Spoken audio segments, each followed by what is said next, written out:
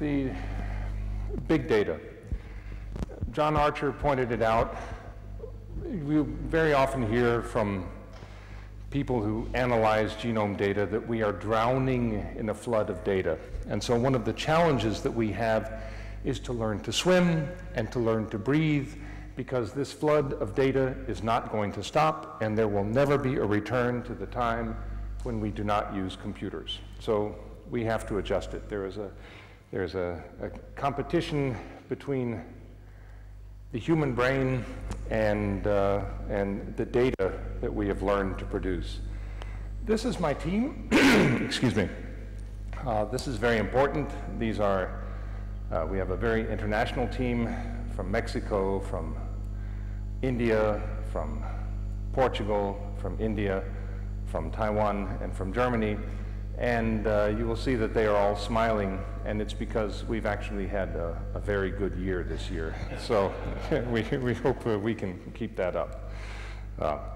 That's the team. Big data presents challenges and opportunities, but the data will not tell us by themselves what they mean. It's still up to the human element. We are still in control here in the world of humans versus big data, because the data do not tell us anything. The data do not contain meaning or insights. We have to ask questions. And in order to ask questions, we need to have theories that help structure the problem so that we can pose questions to the data. Now, without further justification, in the realm of early evolution, there is a theory, can we please do the movie now? About the origin of replicating systems. Okay, so this is just, we talk about early microbial evolution, so it has a start. There are different theories out there. Yes, you can continue. Yeah. Yes, press the button. Yeah, fine. By the way, it's important to say that this is just a theory, and it's about the origin of life. And all theories about the origin of life are unfalsifiable conjecture, because even if we could make E. coli in a test tube, we still couldn't prove that our ancestors arose that way. It's just a theory. Late heavy bombardment at the bottom of the ocean, it was more protected, maybe cooler. There was no land for warm little ponds of the kind that Darwin had in mind. The black smokers were long considered as a possible source of the chemistry that gave rise to biochemistry. There's a different kind of hydrothermal vent here shown in this slide that they're called alkaline hydrothermal vents or off-red vents or serpentinizing systems. They have a milder chemistry that's very interesting for telling a story about maybe how first cells could have evolved. Now, we're not talking about the black smokers, because the black smokers, as you see here, reside right on top of magma chambers, and that water is much too hot for organic substances to be stable. Magma is 1200 degrees. The water that comes in contact with it is superheated and is therefore not a suitable system for the accumulation of reduced carbon compounds. Circulation processes at the alkaline hydrothermal vents, the Lost City type, are more suitable because the water coming out of the Lost City vents is around 70 degrees, and that's suitable for life. This is a very important process called serpentinization. It's very well known in geochemical systems, and what it does is it gives rise to molecular hydrogen, H2, symbolized by the little white balls coming up. In essence, iron 2 in the Earth's crust reduces water to give rise to that hydrogen. You've maybe heard of hydrogen economy. Hydrogen is a source of energy. Now, the sulfur coming out of the geochemical systems interfaces with iron, the little black balls here, to produce these iron sulfur precipitates at the hydrothermal mound. This is just a theory. The green atoms are nickel atoms that are very important in terms of catalysis. And what these iron sulfur minerals do is perform catalysis. This is carbon dioxide, can be reduced to carbon monoxide. This is actually a cartoon of the enzymatic reaction mechanism of an enzyme called carbon monoxide dehydrogenase, or CODH. Here is a methyl sulfide group reacting. We had to get some carbon-carbon bonds early on. This is one way to imagine it. carbonyl insertion, and that's a carbon-carbon bond. This acetyl, nickel-bound acetyl group is removed in the enzymatic reaction mechanism, and laboratory simulations show that this will also work in the laboratory to generate this thing called acetyl methyl sulfide, which is a thioester. And if you're familiar with metabolism, you will know that thioesters of the type of acetyl-CoA are the most central compound in all of metabolism. We're suggesting that this is because metabolism arose that way as an idea. So you need compartmentation, and this is also provided by these iron-sulfur clusters. They can make inorganic compartments within which we imagine something like an RNA world arising, spontaneous polymerization of nucleotides and amino acids to proteins. Here we cheat very badly. This is the origin of the genetic code. We have no solution for the origin of genetic code, but every theory for the origin of life has to have it, so we just put it in there in the cartoon. And after all, it's a 5-minute film, so we have to, get to the point. Now we have the origin of DNA, and then the emergence of two kinds of cells, two kinds of prokaryotes, the archaea and the bacteria, that are very different, and they go on to populate the Earth, and its evolution as free-living cells ever since. It's just one way to imagine it. It need not be true, and we could not, there is no way to prove that any of that is correct. So, can we go on to go back to my slide? Go back to my PDF presentation now? Yes. Okay. So, we're clear this is unfalsifiable conjecture. Okay? Now it's up to me, right? So, but is there any evidence in genomes for the nature of LUCA? Now, LUCA is a term that biologists or evolutionary biologists use to designate the last universal common ancestor. In the film, that was some collection of molecules that lived, but not really lived, replicated within these hydrothermal compartments at a hydrothermal vent. And so is there any way that we can look at genomes and distill information that would somehow relate to these very early processes?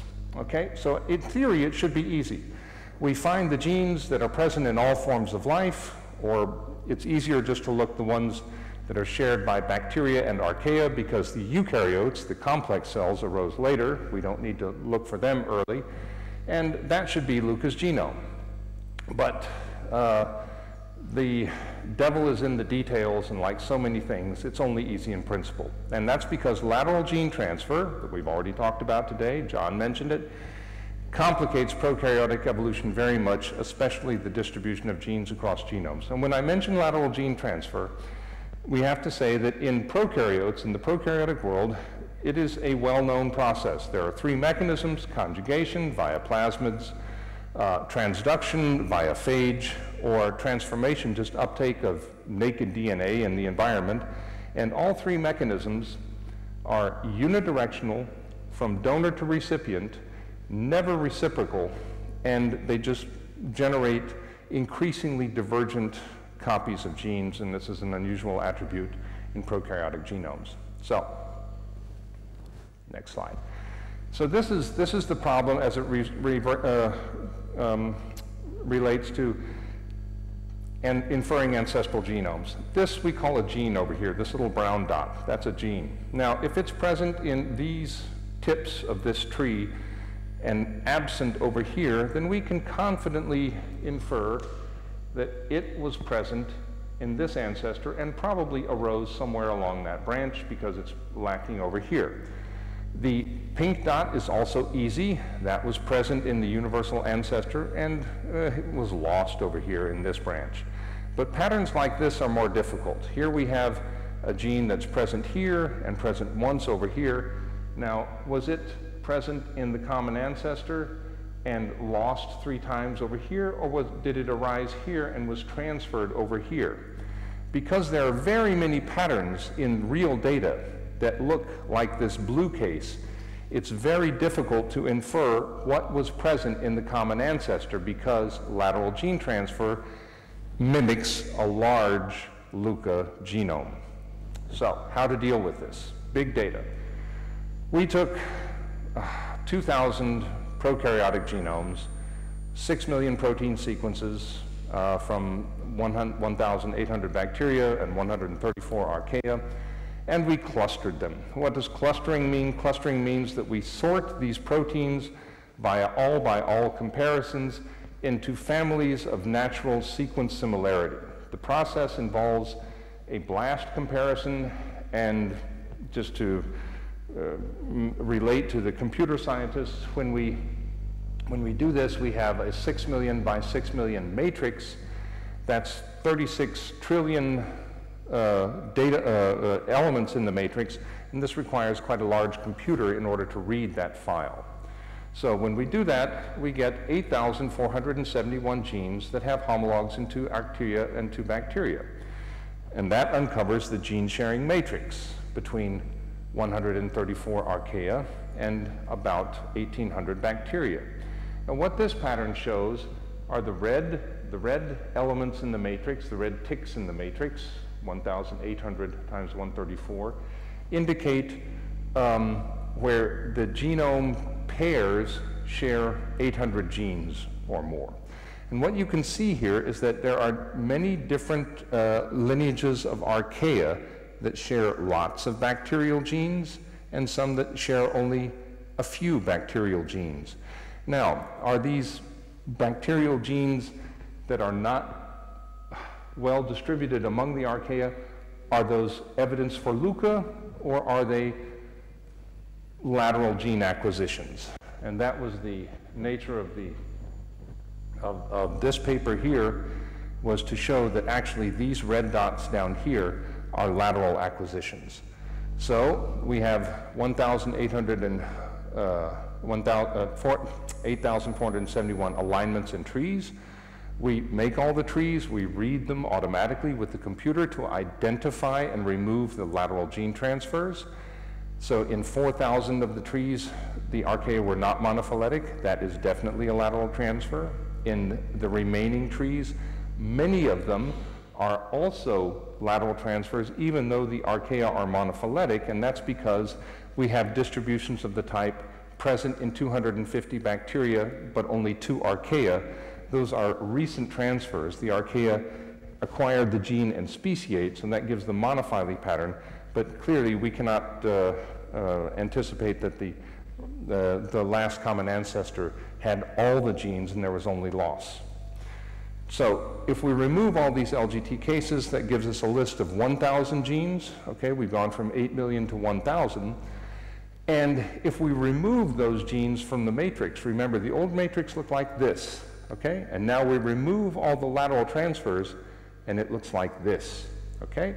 So we're pruning, and what we find is that there are some genome pairs here that contain more genes in common than others. Now I just tell you that these are aerobes, actinobacteria and sulfolobales. Those are oxygen-dependent organisms, and they can't be ancient because on the early Earth there was no oxygen. Oxygen, we learned this morning, comes from cyanobacteria. These are mixed, containing some anaerobes and some aerobes, and these are strict anaerobes over here. Clostridia and methanogens are basically the names of the genome pair. So if we read that, there are programs now that will read annotations and produce things called wordles. These are wordles, and this is one way. We'll probably be seeing more of this as data accumulates. It's reading large files and then saying, how often do these terms come up? And then it's a way of reading, having a computer read a large amount of data and saying, what sounds am I hearing in that data? And we see 2 kinds here. We see in the anaerobes, Clostridia, methanogens, methyltransferases, SAM, which is S-adenosylmethionine. Those are the main messages there. And then in the aerobes, we see sulfolobales, halobacteria, actinobacteria, and oxygen. Now, the oxygen part, the aerobes, can't be ancient. That means that we focus on these here. And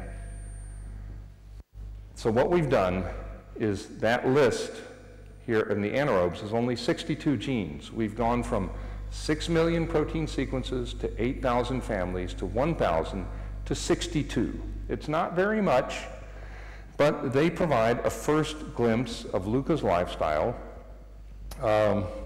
as estimated from genomes. So from big data, we obtained a small result.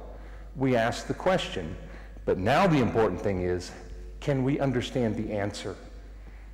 Is there any meaning in this or not? Can we relate to other individuals? Are we a victim of our own big data? Well, that's one way of looking at it. And if we translate these functions into this, which is a minimal metabolic map of the basic functions that we see, it's not alive. It's just a very basic backbone of acetyl-CoA biosynthesis here, okay, these acetyl groups, methyl groups. Funny thing, we saw those in the movie, but the movie was made independent of this information. We see methyl groups taking an important role in basic metabolism. The synthesis of these acetyl thioesters, that was very surprising to see that. We see nitrogen accumulation. Okay, we have to incorporate nitrogen into metabolism. That's there in this list of 62. And we also see an antiporter here, things that take sodium inside the cell and put it outside the cell while taking protons from outside the cell and putting them in. And ATPase that can harness these gradients, but there is no structure here. There's no cell wall and no membrane. Well, that's when our imagination comes in. If we add the hydrothermal vent, actually this makes a lot of sense, because there are formulations of this out there in the literature where we say at this ancient hydrothermal vent, some of the earliest proteins could maybe use this natural pH gradient at the hydrothermal vents, alkaline inside, acid outside in the ancient ocean, so that a proton gradient could be transduced into a sodium gradient that could be harnessed by these ancient ATPases. So that actually fits quite well. But we're not quite done yet, because the other functions we see here are ferredoxin, iron sulfur, flavodoxin, iron sulfur, electron bifurcation, an iron sulfur dependent process that we see among the anaerobes, flavoproteins, cobalt, nickel, and iron, metals. There is a lot to say about metals. And so this is sort of the final figure of what we see in this list of 62. It fits very well with the predictions generated from just an idea. That does not mean that it's true, because there is no truth in genomes. It's just one way of thinking about it, and if we look at it in a particular subjective manner, this is the result that we can obtain. It's very interesting, though, to note the importance of these metals, and people might wonder why transition metals like iron, nickel, and cobalt are important in early chemistry. They are important in modern chemistry, in chemical industry, and the reason is that these transition metals have large, they're called D and F electron shells, where the orbitals can hybridize in such a way to generate metastable bonds with carbon and nitrogen. They are excellent catalysts. Okay, so geochemistry might provide a picture of Luca here that is not alive, it's only half alive. So, to summarize, big data can inform us about the nature of ancient life, but we have to ask very specific questions. Genomes depict the last universal common ancestor as only being partially alive, dependent upon chemicals and energy stemming from within the earth. We can think about how Luca might have lived, and we can discuss it, but it's only our imagination, because this cannot be reenacted. There is no truth in genomes. They perhaps help us better imagine early life and thus develop more detailed theories, but on the bottom line, there are no facts, only observations and their interpretation, and this is a process in which we're still involved today. So this is my group and my thank you slide where we obtain our funding, but most importantly, what I would like to say here is a word about what is life. Schrödinger had a very famous book entitled What is Life? Well, he talked about, what is life, and scientists like to debate today, what is life, what is not life.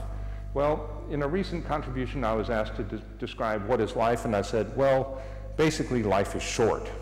That's what life is, to hold on to the basics. And the other thing is that this is my group, but these are my two young children here. They're now 12 and 9, Lily and Honey, and that is life. And furthermore, I know exactly how it arose. So, thank you, and I'll be glad to take any questions.